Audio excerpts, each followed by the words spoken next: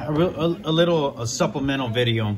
Wanted to show, because on my initial review of this unit, I didn't know how to calibrate the probe. It does explain it here, the instructions that come in, but of course nobody reads the instructions, right?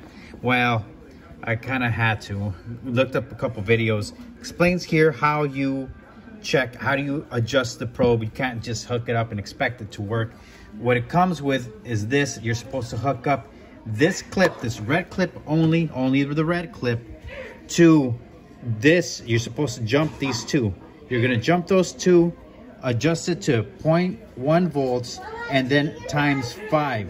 Let me see what it says. It says right here, set one switch to 0.1 and sensor to 0.5. Yep, you do that. I went ahead and I did that to that, but this is not what I'm going to be using. I'm going to be using this one, which is what I have been using.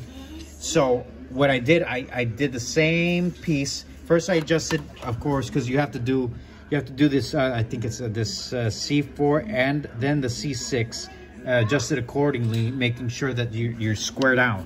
Just make sure that you're squared out. Make sure all that makes sense. And then on here, I changed it to AC, because if you did DC, the offset, it was I think it was 2 up or 2 down. AC just made way more sense to me.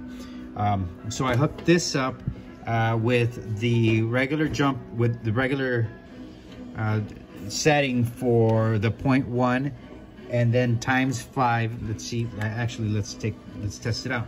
I have it here at times 1. So just like the regular standard probe, and that's what it was. See, I would have to change it to 0.5, and look at that, nice and squared out. I'm sorry I'm a little crooked here because of the way I had it angled, but there it is. So, but if I change it here to times 10, and times 10 is where you want it if you want to check a lot high voltage for audio systems, amplified systems, thousands and thousands of watts. So I'm going to change this to times 1, so it brings that waveform down, and look at that. That's as good as I'm able to get it.